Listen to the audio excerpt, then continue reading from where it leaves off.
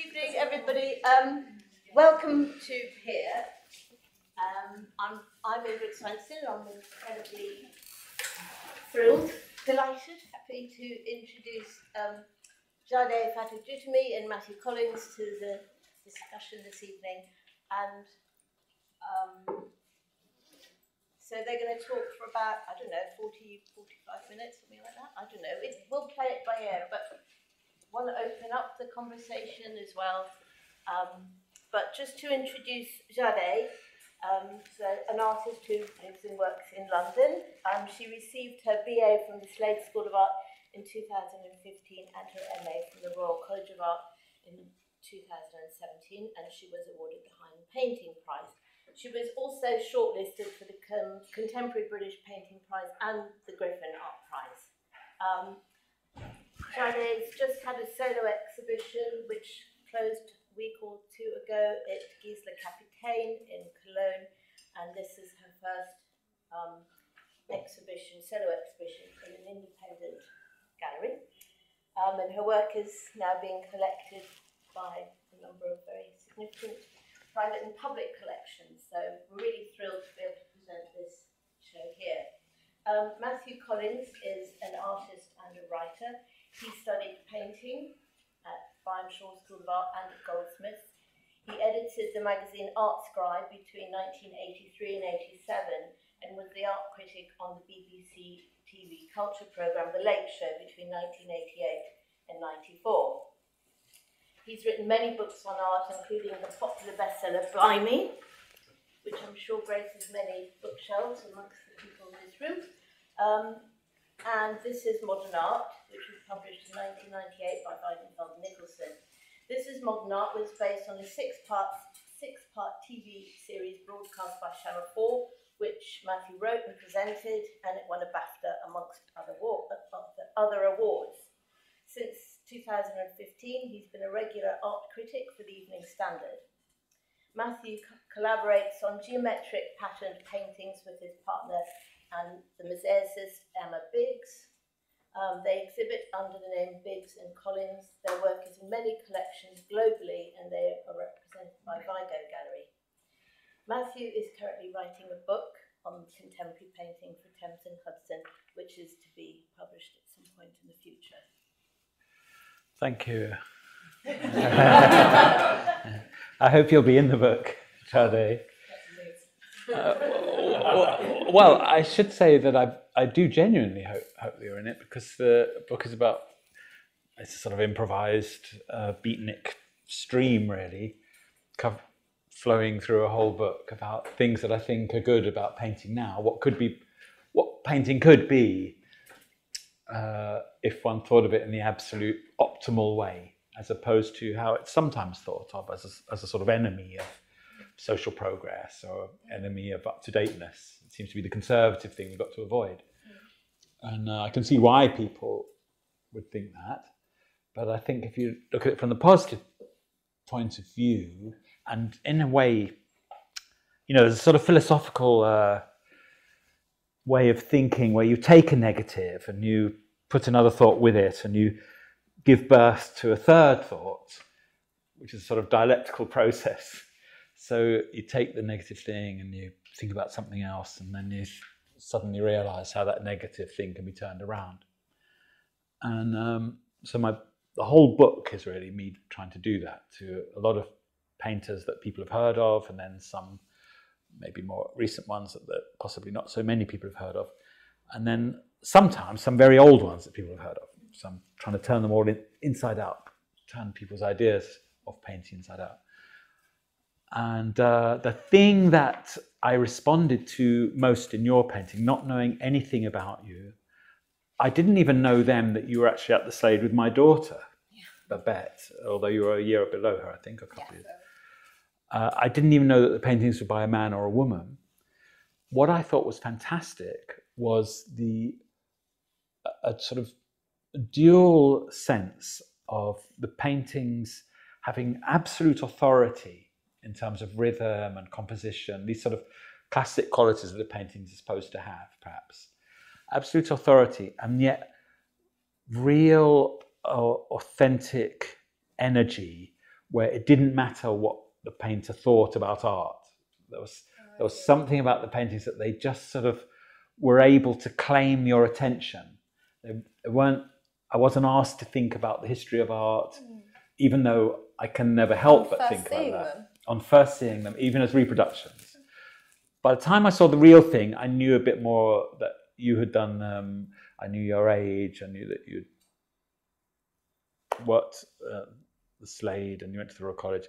And I also knew curious sort of things that seemed rather random and I didn't know how they fitted, like that you like Japanese anime films, and you like Japanese anime soundtracks, and you've been to Japan. And in fact, you like is an understatement of this thing. It's actually played a major role in your life. We're in a complicated relationship.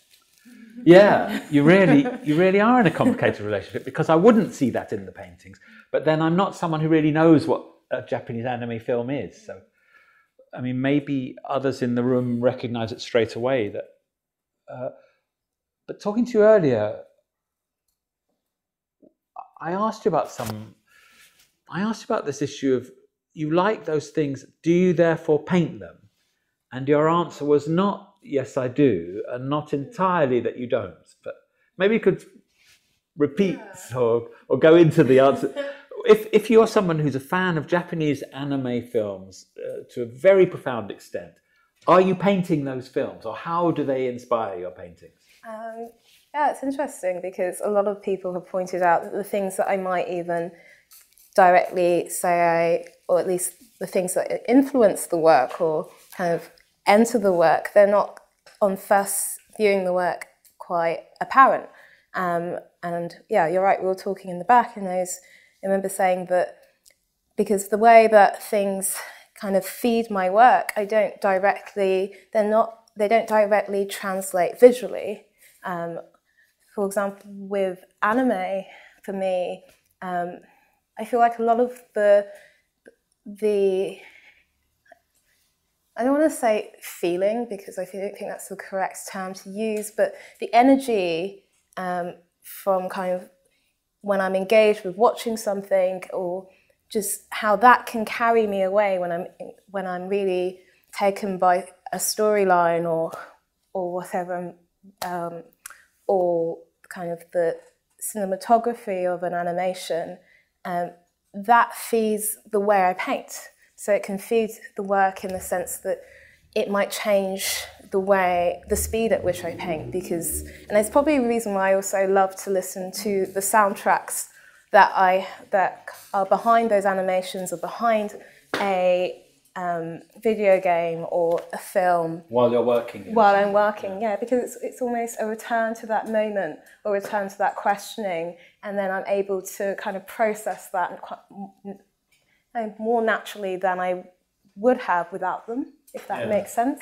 But then I've also noticed that the things, like, for example, painters that I really enjoy, like Phoebe Unman or Amy Silman, those are just a couple, and then you have Makiko Kubo, that's a Japanese painter, but then I talk about animations, and I talk about clothes. There's always, I feel like if you put those all side by side, you'd be able to see something, you'd be able to see a visual similarity between the two, or between all those between all those things that I've just mentioned.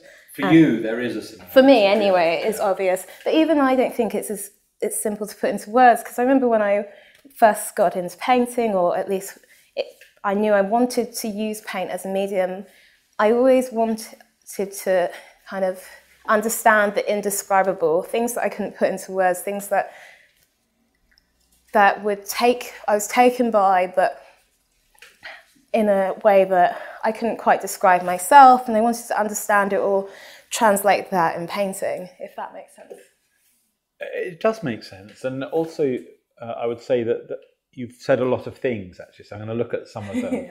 But one of them that did strike me is you said, when I first thought I would use painting as a medium, and I think anyone coming into the show would see immediately how generously and enthusiastically paint as a medium is embraced by you.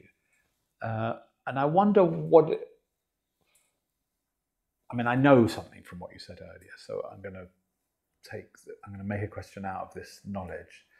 I know that for a few years you didn't paint like this, i.e. that you didn't paint in this free, open way.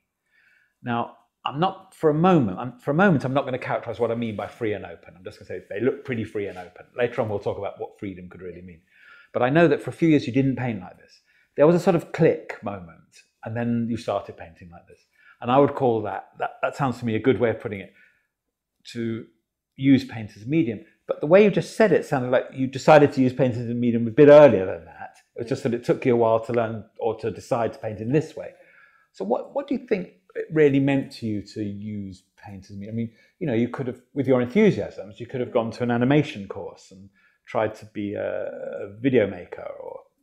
Yeah, I mean... Why choose paint, given you like animation? I'm not sure if I think the fact that I've even decided to say I chose paint is more when you go to a place like Slade and they have a fine art program and you have to choose an area, but I'm not comparing it to choosing an area. It was obvious that paint was what I wanted to do. But you didn't go to the Slade wanting to paint. It was only when they offered you that as a possibility. That's true. It's a painting school.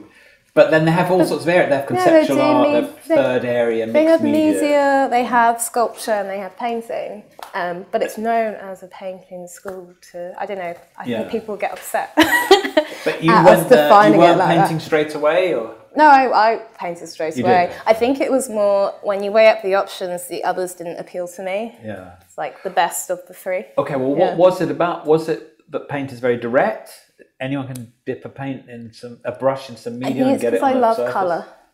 I love colour. So colour was the issue. So I remember wanting to use colour. Yeah. And that was what I started off with painting. Actually, when I started the Slade, I remember saying I wanted to paint to music. And that's what I was doing in my first year. But also, I never even considered, despite loving Japanese animations, I never even thought I wanted to do animation. I knew what I can and can't do. I wasn't very interested in the making of animations, and I definitely didn't want to make them, and I knew I'm not really capable. Right. So there were two things. One is an enthusiasm for animation and for Japan, actually, because as it's the origin of anime. But the other thing was a desire to paint. That seemed a good thing to do. And although it took you a while to get to this very, very immersive type of painting, painting was certainly something you wanted to do. I will say, even my paintings before were quite immersive. What was the clicking point then? What changed from one thing to this thing? You say that Phil Allen said you're a bit too uptight with your use of the materials. Oh yeah, but I was holding back how much I was using, or he could tell when he looked at my previous work that I was precious over how much paint I was using or how much medium I was using. And after that, I thought, oh yeah, you're probably right. He could almost tell that in the paintings, because it felt like the paintings were starved in that sense. And after that, I did the complete opposite. I would kind of almost waste the material in making work, and that really freed me up.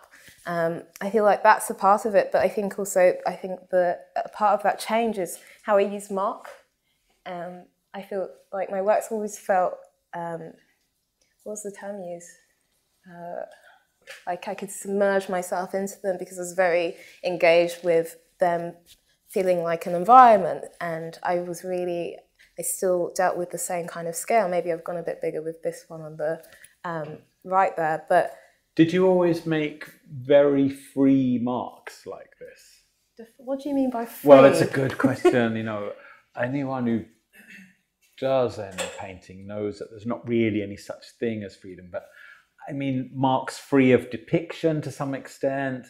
A mark where you don't really know what the mark is supposed to be. You're just making a mark.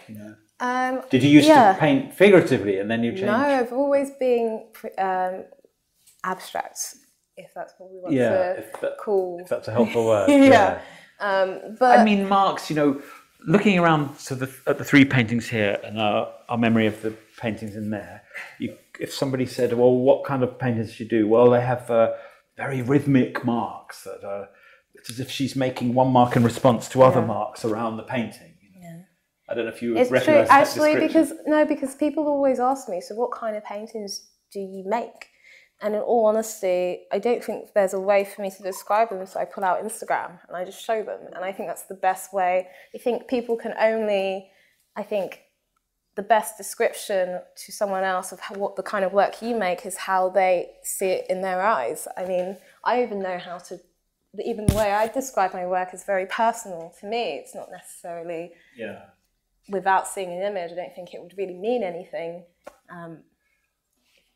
One thing that characterises all the paintings is a very both generous and careless, as it were, in that you're not worried about it.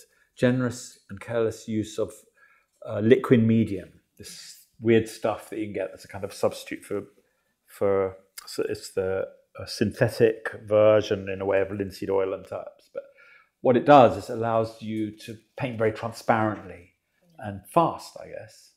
I don't know if you would agree. Oh yeah, definitely. It extends the paint. And in the film, if anyone's seen it, you're chucking in the medium in those tinfoil palettes. And I guess, yes, it extends the marks and it lends speed to the whole operation. It's that, the use of that medium, did that come at a certain point, or were you always aware of... I used it from the beginning, actually. Right. I've always used liquid, probably not in the same quantities as I do now, but I remember even my first painting display didn't use liquid. But I think after my first painting, I don't even remember who introduced me to liquid, actually. Yeah. Someone definitely did, because I didn't know anything about painting when I went to Slade. I wouldn't have known what kind of mediums there were, or what kind of colours there were. When I started Slade was really when I began to learn about art or painting in general. Before then, I was actually really into illustration and fashion, but I never wanted to study those things. The paintings to me look like art, and I think of a lot of paintings in the history of art when I see them, but they also, which was what I was trying to say at the beginning, that they have a fantastic they have the authority of art, but they also are sort of upsetting what I know. They seem like something new, which is absolutely at ease with itself. You know, it's a sort of a making that is slightly different from painting to painting, but I obviously can tell that they're by the same artist.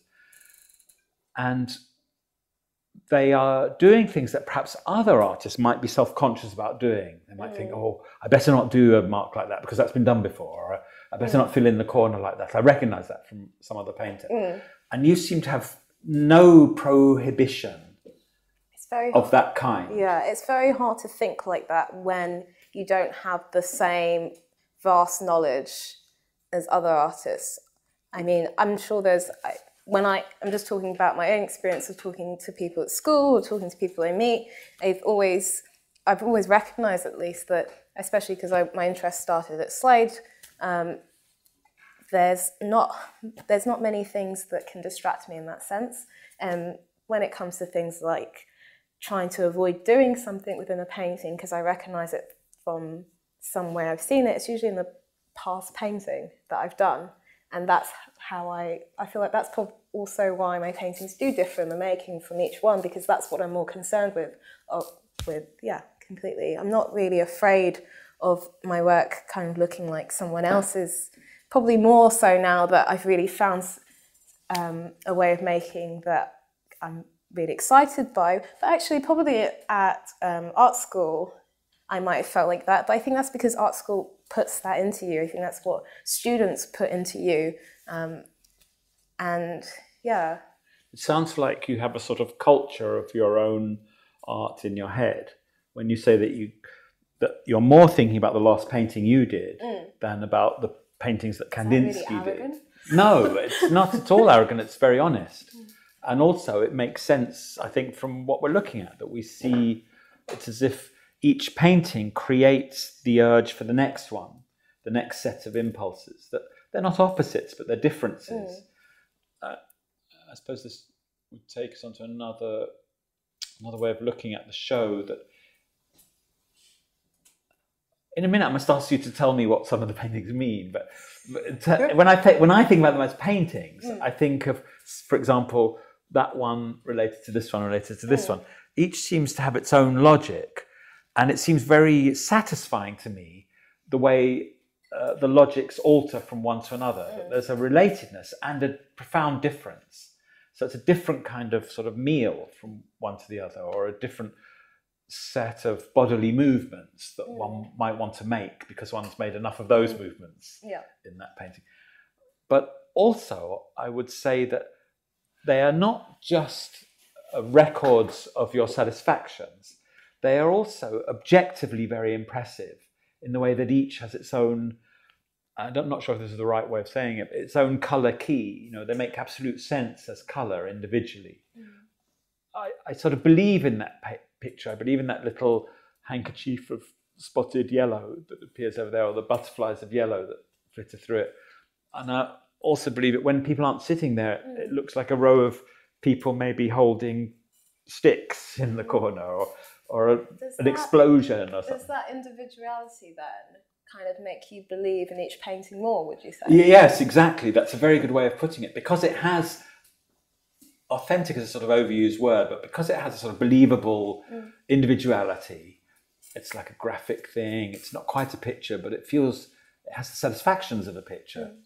And then this one has all of those things, but in a different way. That's the way I find content in the paintings. It's as if the paintings have enough to them that I don't need to know their titles or hear any explanation about them. However, you are here, and I think it would be good to hear some explanations about them. I mean, you spoke a little bit, I don't know if you spoke in the film about your titles or if I've read something that you said, but I know the titles are important to you for the sound of the words, but how important are they to you for conveying content, as it were? I wouldn't say the titles are for anyone apart from myself. For me, they're a way of understanding or my relationship with the work, because they're associations, they're things that just sit naturally, or what I think when I see the work. And often when I title a piece, I'm like, oh yeah. But the oh yeah moment isn't that's perfect for the work. It's like, of course, that's what was going into the work when I was making it. And I can see a direct connection to maybe an experience that's happened recently, or a mood I've been in, or something I've watched. And it's almost, I feel like a lot of painters do the same thing, not in terms of titling, but you do, and then you think afterwards, or you look back. And I feel like that's what the titles are for me. They become another stepping stone to a journey of whatever it is I'm trying to question. Could you remind me of what the title of this is? I'm pirouetting the night away. I'm pirouetting the night away, and this is the painting that we see you painting in the film, I think. Yeah. We see you down at the bottom there making some of those marks. When you said just now, maybe the title summons up experiences you've had, I think that you're saying, am I right, that maybe the painting summons up experiences that you've had? It's only my own experiences in all the works. And when you say your experiences, I mean, I'm thinking that you mean that the paintings then are sort of metaphors for that, or do you think that's, for you, that's a picture of your life in some way, an aspect of your life? I think those two options are probably, it's neither and both, if that makes sense. I think it's more complicated than that. I think a lot of my titles are a lot more layered. I feel like the titles are just as layered as the works are physically. And for me, I feel like with that work, for example, I didn't title that work thinking about how I work as a painter, but it's funny for me because in retrospect at the title, it's like, actually, when I'm painting, there's kind of you can see the direct relationship, but that's not what's gone into the title. For example, no, this isn't helophobia. Hibernation. Hibernation. Yeah. This painting, like I always say to people, I'm hibernating right now, please don't speak to me. In the mornings, or no, just in the winter? I have periods where I don't want to talk to anyone, but I've always described that as hibernating. But I didn't go into the painting thinking I want to, or I didn't go into any work ever thinking, oh, now it's time to discuss I get it, hibernation. yeah. But in retrospect, it's like actually it makes sense that this painting would be titled that, to me at least. And I think for others, in respect of knowing me or hearing me speak, it's usually a visual relationship that determines the title. But I think ultimately it's a lot more complicated than that. It's like bringing to the surface your subconsciousness when you're working, if that makes sense, or your subconscious thoughts, or your subconscious, if that makes sense. It makes sense, certainly in terms of if I think I hear you saying that you didn't set out to paint this picture. You didn't know what really you were going to paint. Having painted it, hibernation made sense because hibernating is something you do psychically. You didn't set out to paint that thing that you do psychically, but you're always going to recognize yourself in the paintings.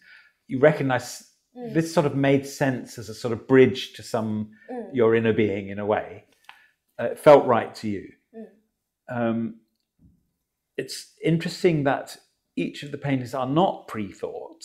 It's not that even to the extent that you didn't think it was necessarily going to be, can everybody remember the painting through there? It's very dark and it has a sort of swirling vortex in the middle. You didn't start out with a circular idea in mind. I was torturing you earlier and saying exactly what did you start? You were torturing me. And you had to really think about it, didn't you?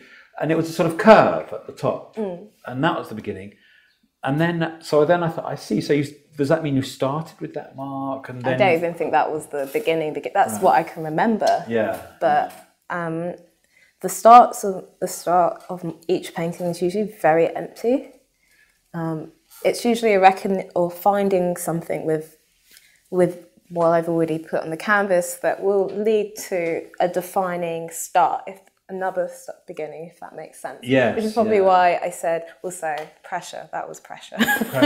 So in a way, you start kind of banally with nothing, and then you find a start. Yes. Then you start to get something, Exactly. and then you start pursuing the something. Yeah. Right?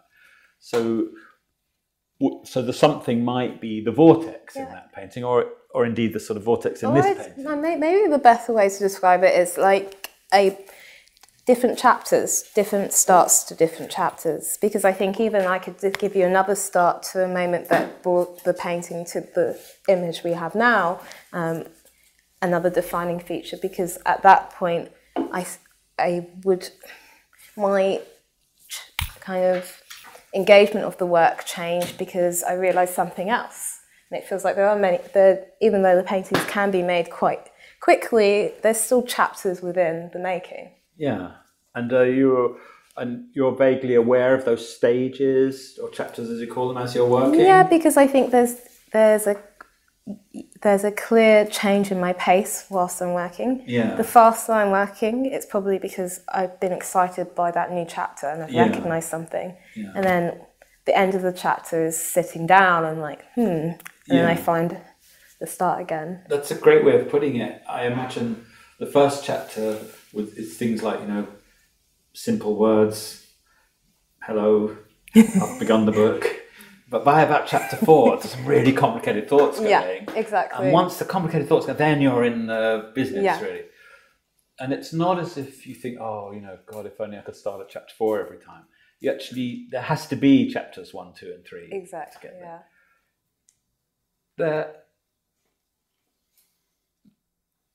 They are, the way you've talked about them, perhaps because of my encouragement, it's certainly true to how they seem, which is that they are very abstract, although they're very bodily, but maybe that's abstract. It's an abstraction of the body that we're seeing. They feel like movements. It feels like your movements.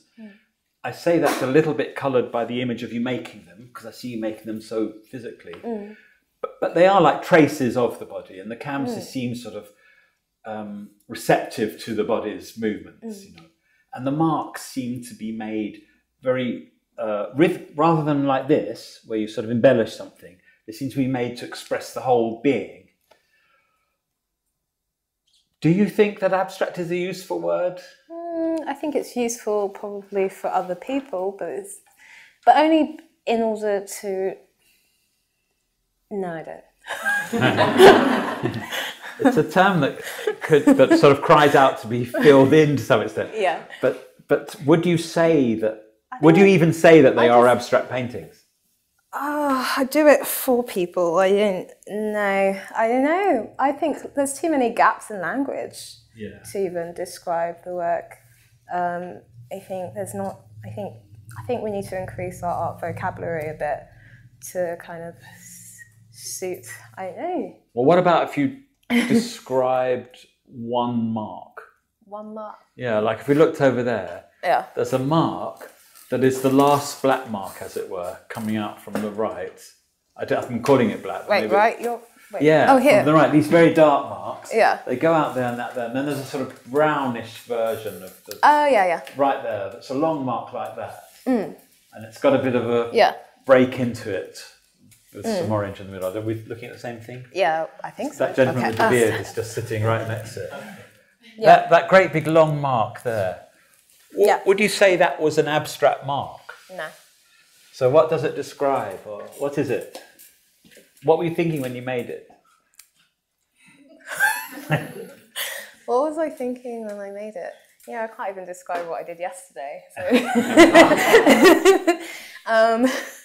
If you were to reconstruct in your mind now. I think for me, the decision to place that mark at the time, it felt naturally obvious, but where the mark has come from is an ambiguous representation of something, if that makes sense. You feel that it is, and when you did it, you felt that it was. Yes, but the decision wasn't to bring whatever form I wanted to into the painting. It was more of a reaction. It made sense to place that there, but where the use of that line is also a representation of something for me.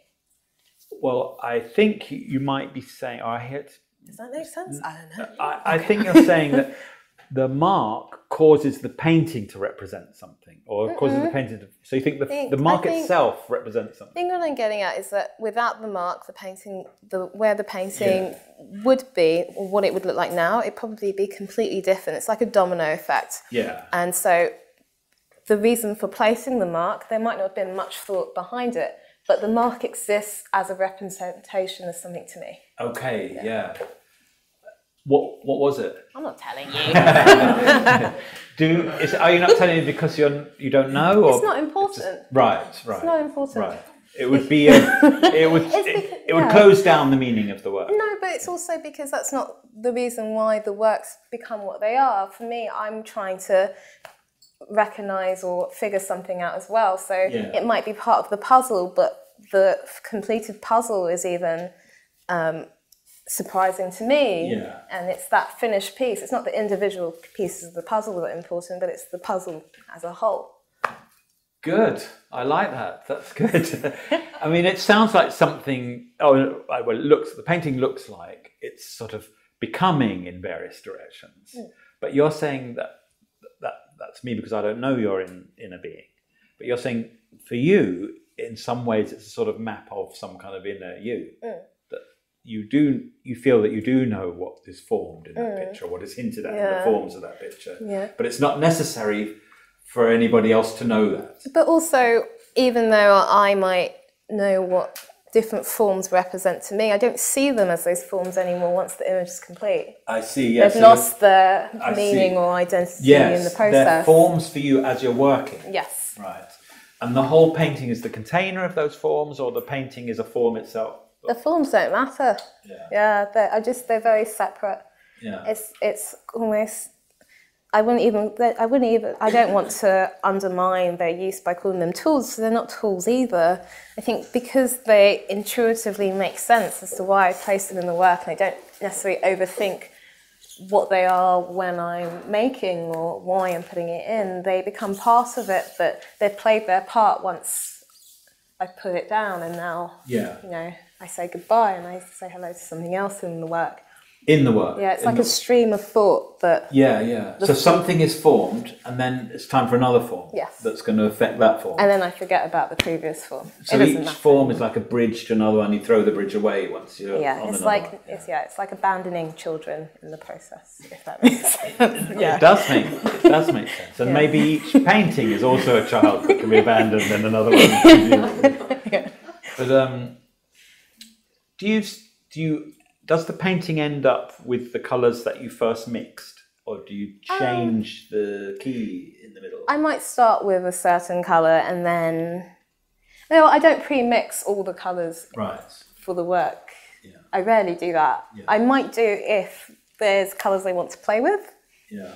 But I mix as I go. If there were colours that you wanted to play with, that would be because in the last painting you didn't have them, or you saw them in someone else's painting? Because I've seen something and I'm like, oh, I want to try those colours. Right. And it can be anything from walking on the street and seeing something on the ground to watching an animation to the clothes I've been wearing. I'm like, oh, that's nice. And then that will make me pre-mix. But I would still add colours in the process, but I'm going to mix as I go along. When the colours that you start out with, are they subtle tones or strong colours squirted into medium, or a mixture of a combination of the two? Subtle tones. Are like muddy, indistinct tones, or are they bright orange, bright blue? Oh, it really depends. So they really change. I mean, I've never been I don't like muddiness. I'm not a muddy person. So you saturated colour. Interestingly though, the painting in the other room called I'm Presenting Your Royal Highness, that's the tall one, yeah? Yes. Yeah. That painting... It's all fleshy and red. Yes. Yeah. That painting, actually, I remember when I went into that work, I remember feeling frustrated about what felt to me, my palette was becoming familiar. And so I forced myself to kind of empty different tubes of paint into the colours I was already using and just mix without caring and just go straight into the painting. And for me, that was very difficult, but liberating at the same time. Sometimes I feel like when I really want to make or kind of make each work separate from the last, I have to force myself out of those habits, because I think it's very hard to actually decide or ignore what you want from a work if you naturally, for example, like certain colours. And so that kind of was a tactic or an exercise to at least prove to myself that I can still make a painting that I can enjoy, that doesn't follow the same kind of relationship, or for me that's muddy. Right. For other people it might not be muddy, if that makes sense. It has a certain muddiness, but I think of it as a beautiful mixture of fleshy, bloody, reddy stuff and entraily, muddy shadows. It's an explosion. Yeah. I think also that's probably because at the end of the day, I know what satisfies me in painting. And even though it's not obviously a different use of colour or as what muddy is to someone else, the change in the language of that painting compared to my others came from that. It was suddenly like, because I was forcing myself to just let it happen within the palette, I didn't even care too much about the directions of markers much more. As like my kind of natural, I didn't appreciate the paint as I usually do. So with that red painting? Yes, so it translated to how I made the painting. I see. So you sort of, in a way, alienated yourself. You had to alienate yourself from the colours in order to do that painting. And when you referred earlier, a few seconds ago, to that was difficult, that's what you meant, because they weren't colours that you naturally liked. And it's so that when you start out with either one colour or a combination of colours, even if you saw something in the street that was like that, or you saw somebody else's painting that perhaps suggested that to you, the impulse, that the attraction is a lot because of the painting that you just did, that it's some kind of difference to that painting. You need to do something different now. I feel like the fascinate, are you asking me when I'm taken by something, whether it's on the street or something engaging? Is it because of what you were just doing? You need to refresh yourself in some different way? Or? No, I feel like it's as simple as when you're window shopping and you find something unexpected and and it's still hovering in your mind, and you want to replicate that somehow. Yeah, but I don't think it's. I want to understand why it's hovering in the first place. Yeah, I think it's a better way, because I think that's part of the reason why people don't necessarily see that visual relationship I discussed before. It's because it's not about actually what it is, it's why it's bugging me, or why it's haunting me or stalking me. But those all sound quite negative. I think it's quite wonderful. Yeah, if that makes sense. I'm thinking about the answer to that, if it makes sense. And while I'm thinking, I'm looking at that buzzing red and crimson and whitish sort of nest or hovering mist with midges in it, or whatever. I have no idea what you're talking about. That area, the area in the corner there, that's got the yellow shape with the dots in it. All around it, there's a sort of big hole, or a mist or something. Oh, okay. And I was just wondering if that came from a logic that's purely of that painting, or if it was something that you needed to do in the sense that you're now talking about how you begin a painting. You know, I see. That seems like I would have no difficulty in saying, well, there's a form in that painting. Yeah. And now I wonder, is that a form that you wanted to make? You wanted to make one like that, as opposed to one where marks sort of close off the mist, as it were. I think for this painting, I actually had a kind of gesture in mind for the painting. Right. Especially, well, the title of the show is The Numbing Vibrancy of Characters in Play. I wish it wasn't that long now, because I had to say it. But it's the idea that I was trying to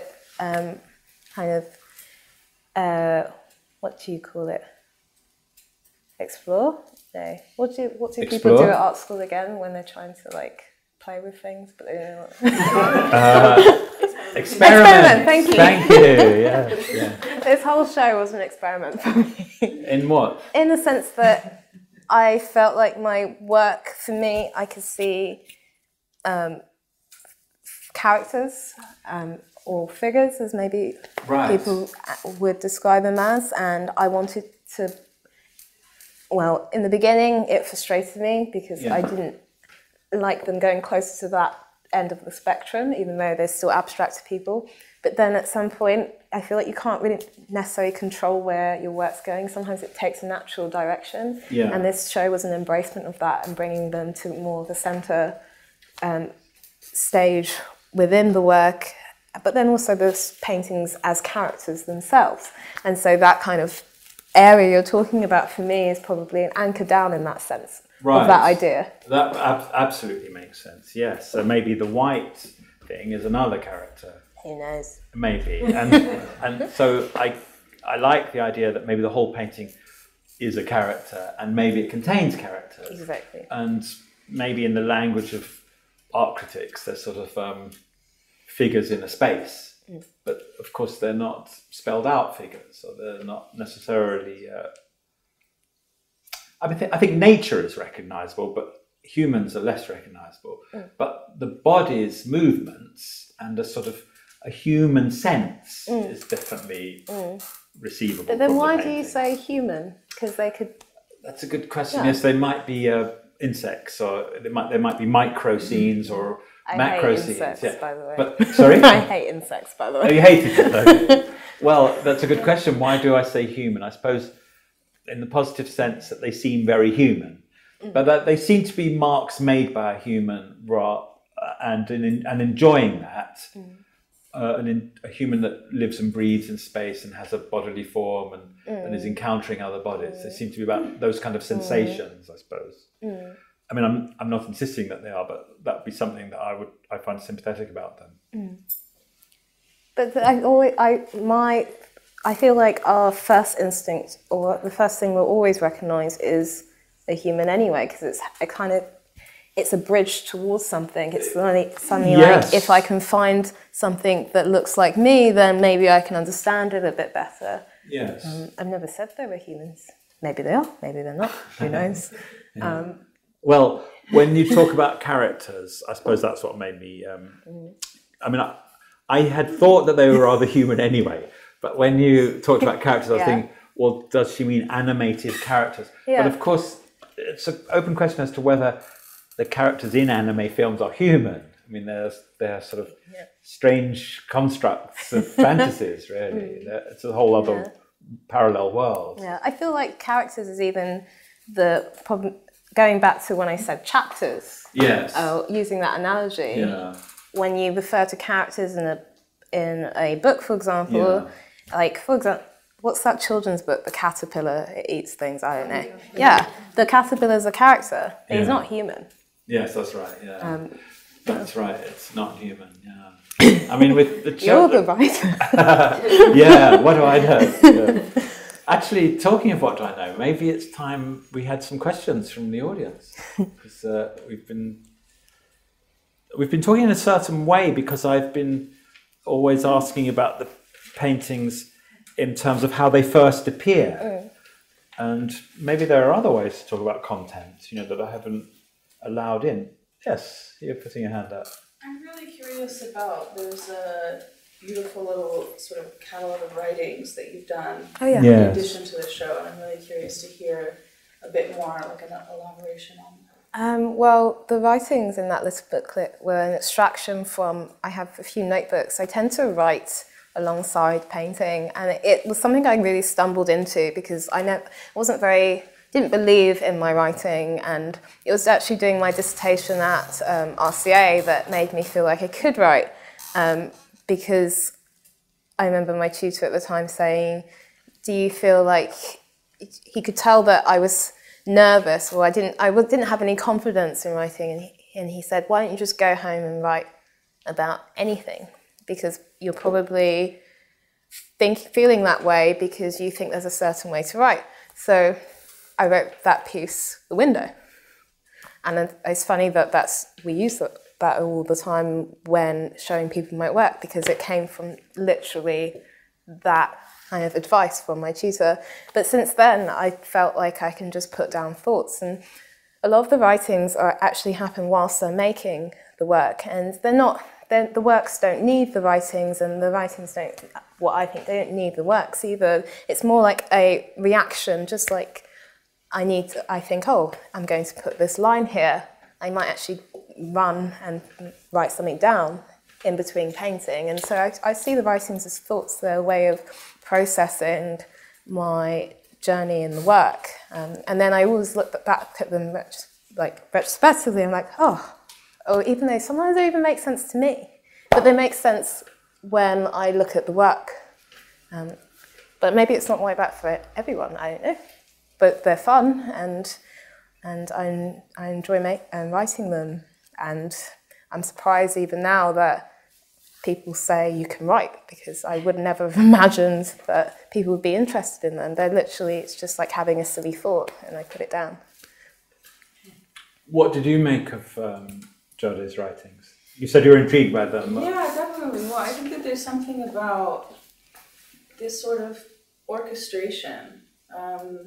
In a way, you say that you weren't interested in becoming an animator, but then you have sort of this play of writing and these sort of scenes that you've created, and there's a very sort of script-like quality to that I love. And then there's also this sort of way in which the idea of character is really interesting to me, because it's almost like if you were to animate a being, it wouldn't necessarily have to be human or animal or anything. The character is sort of the marks, the painting itself. So you sort of cast these characters, as it were, these marks, as it were, and then you've also created this kind of script, might not be the right word for it at all, actually, but in a way that is a sort of animation that you've done. And so I find that relationship between the two and some of the content of what you've been describing today to be sort of something I wanted to hear more about, because I think it's really interesting. That specific piece, I think there's like an introductory piece, and then there's the longer writing, or maybe it's hard to realise that because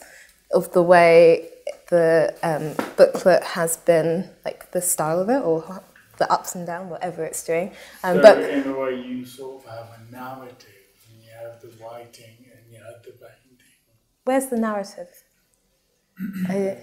I mean, You must have there's no narrative, I'd say. I think that just as I go into a painting not necessarily knowing what it is I'm going to paint. I start writing not knowing where the writing's going either. That's why I call them thoughts, because we don't consciously think. You don't plan what you're going to think. They just pop into your head. Do you think the writings are about something, that each bit of writing is about something, or is it an outpouring of words that feels right? I think it's an outpouring of words that feels right and then naturally becomes about something.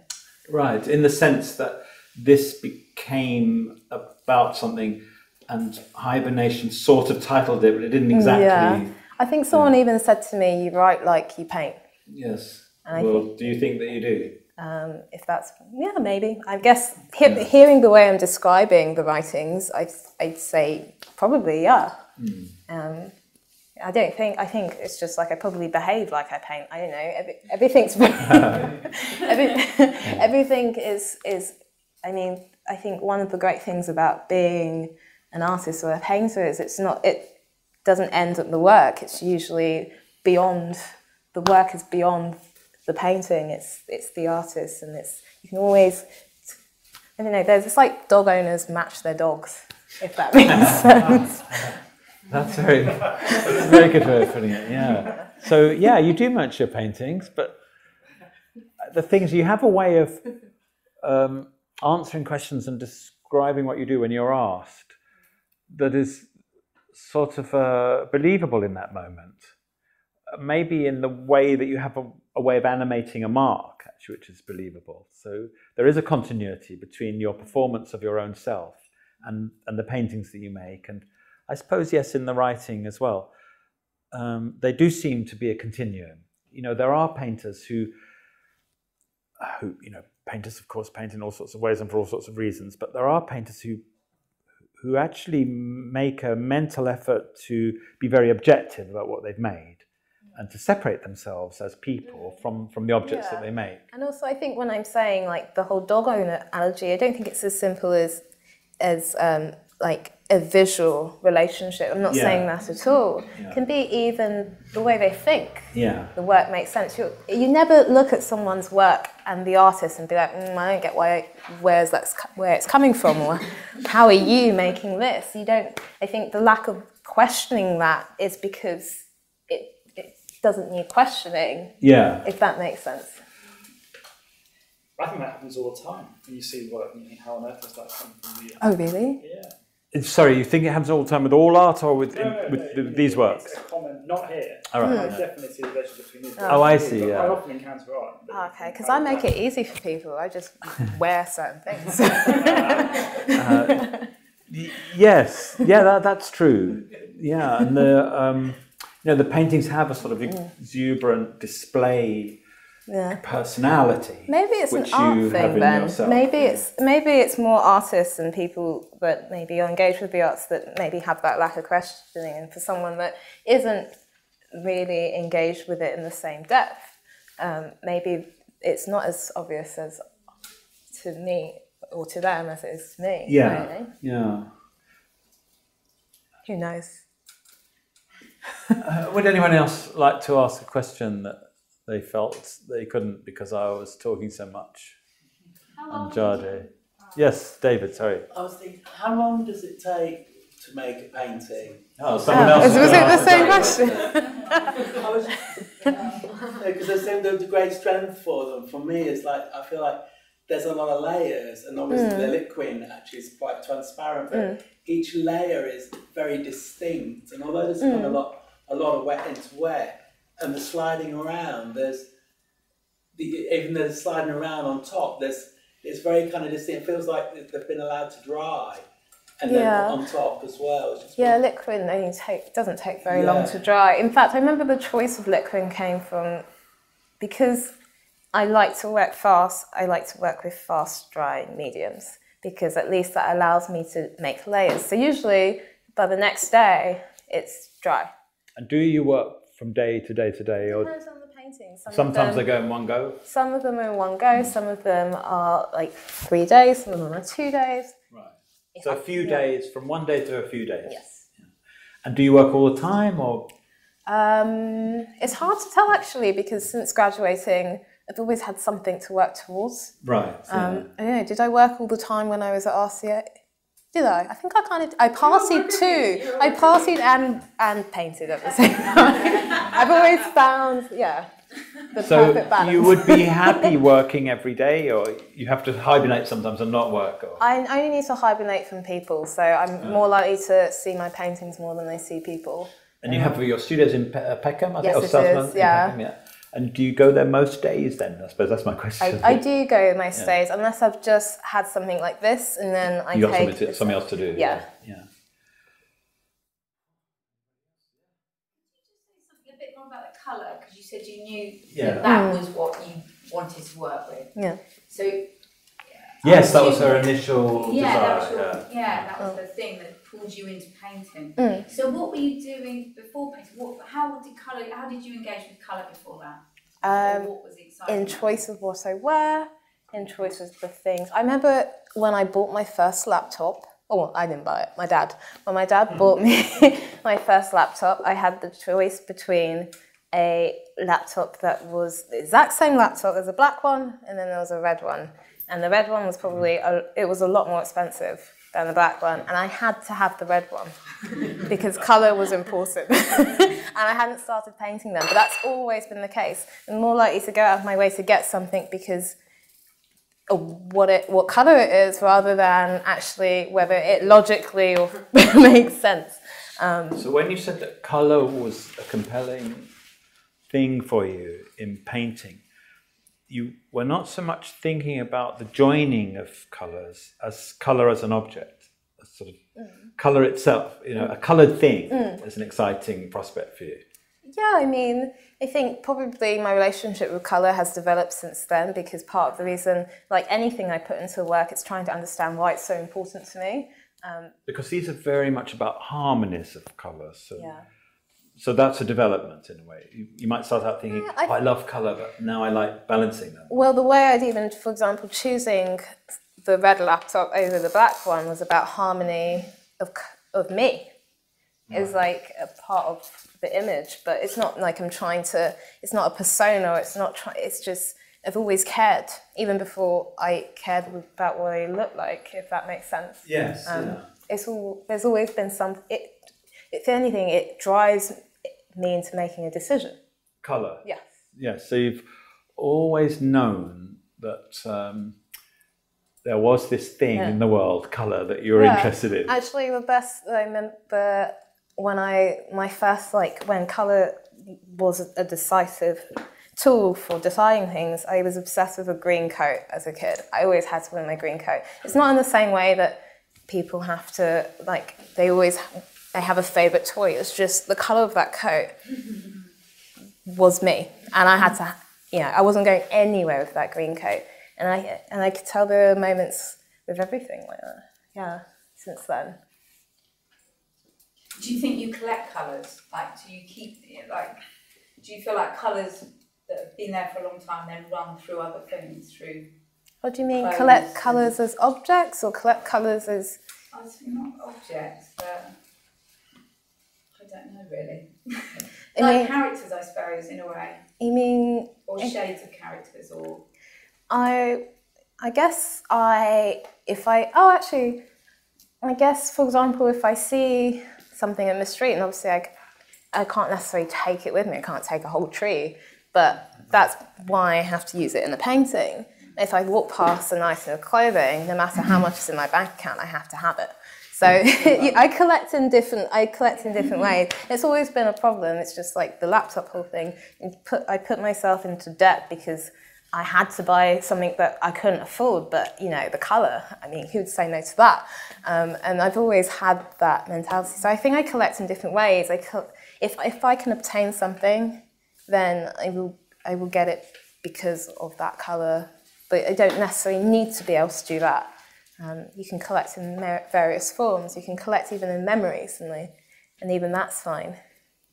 When you've got something that's a lovely colour, do you like looking at it in the world with all the other colours? You mean do I hold it against the world? So you've got your red laptop and Yeah. put it down to later, you think, oh, it looks nice with those colours. Oh, 100%, especially with my bedroom. Yeah, it's like, oh yeah, it's worth it. Look how the laptop goes with those curtains. Yeah. There's a person there who'd like to ask something. Yeah, I just wanted to ask you, in the film that's on here, you were doing sketching on an iPad. Oh yeah. So Yeah. is it while you're painting to make decisions, or before you Yeah, paint? it's something actually I started doing recently. It's quite lucky that I spilt tea on my laptop, because I didn't have my laptop, but I was going to Japan. When I'm in Japan, I like to write, and I write on the laptop as well, but I also handwrite. And so I think because I had to wait for insurance, so I couldn't afford one. I don't remember what it was. I bought an iPad instead because it just made sense.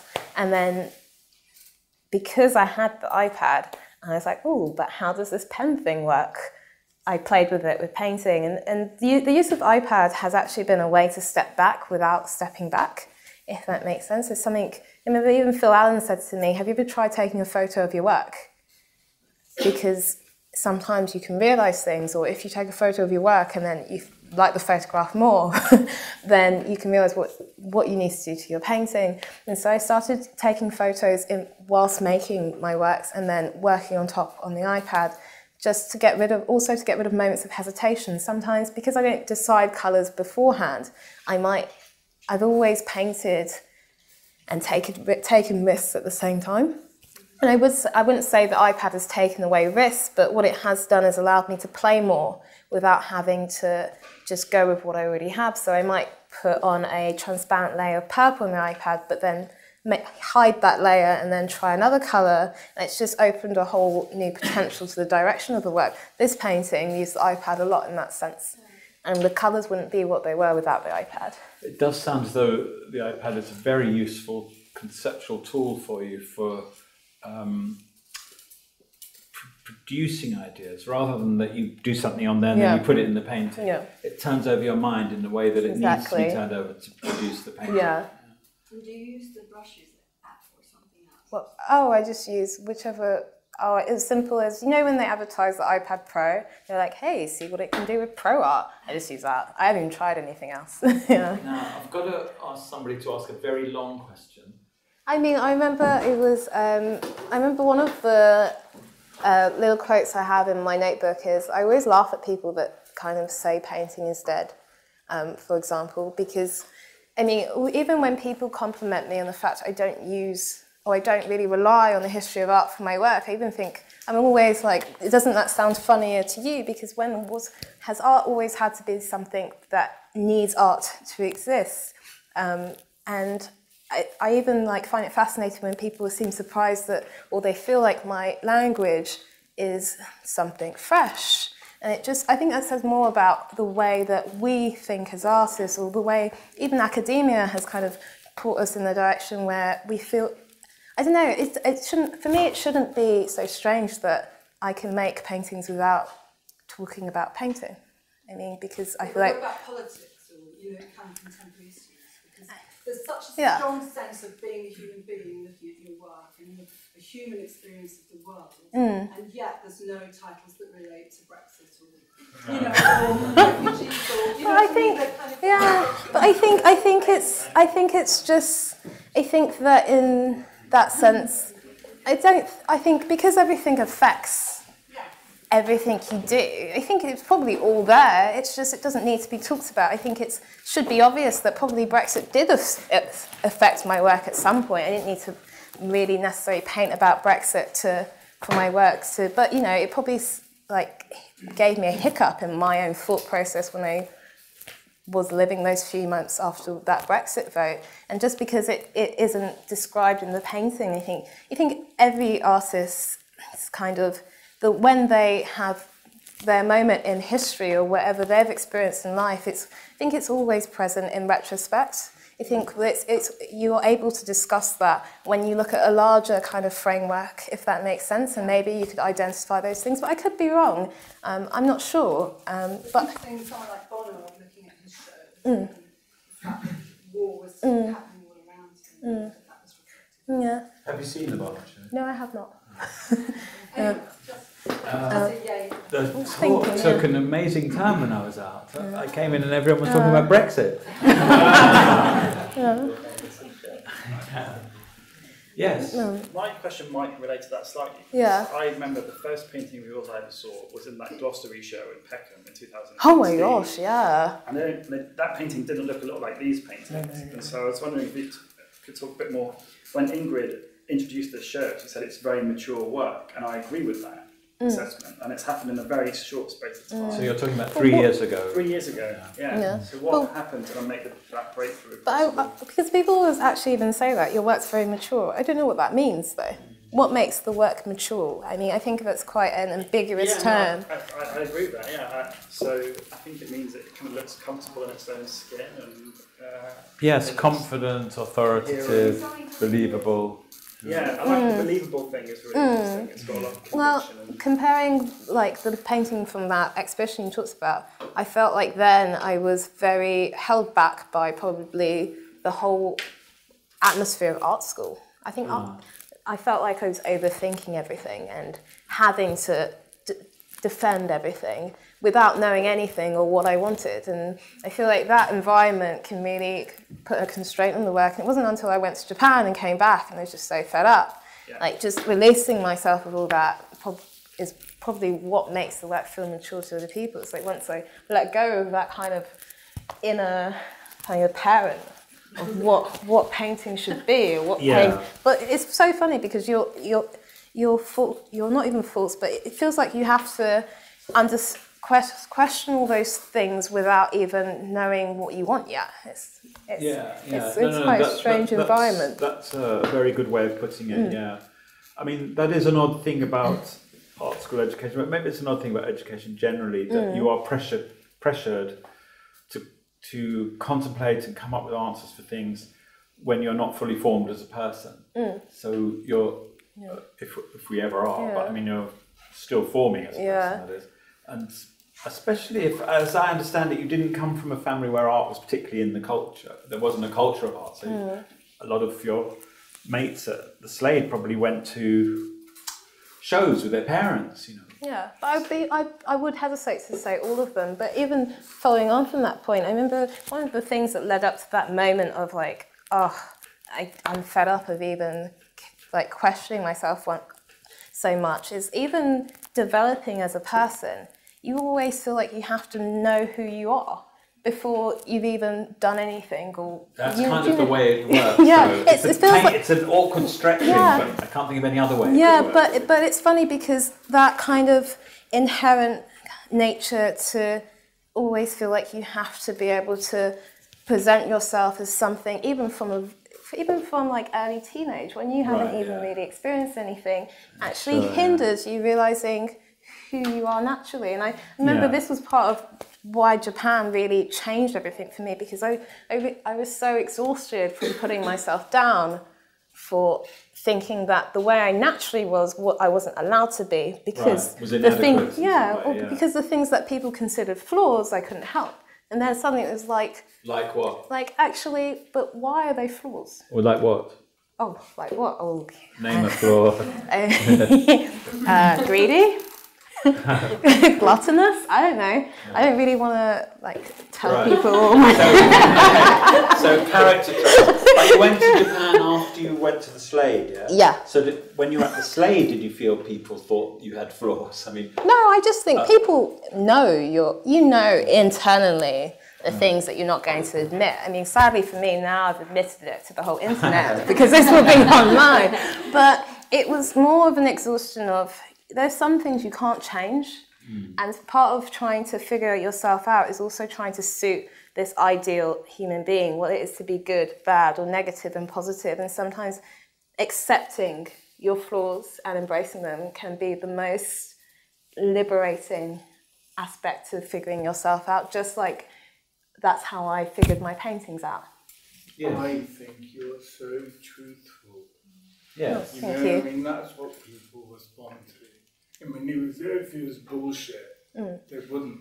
Yes. You know what I mean? Thank you. Well, I think we're all... I'm also nice and I've got to balance it out a bit. Sure, everyone feels very privileged to have you thinking aloud about yourself and the development of yourself, and in the context of paintings which are somehow, in some marvellous way, related to that self-discovery process. It's been lovely talking to you. Yeah, thank you. Self-discovery and truthfulness. Thank you. I just wanted to say thank you to everybody coming along.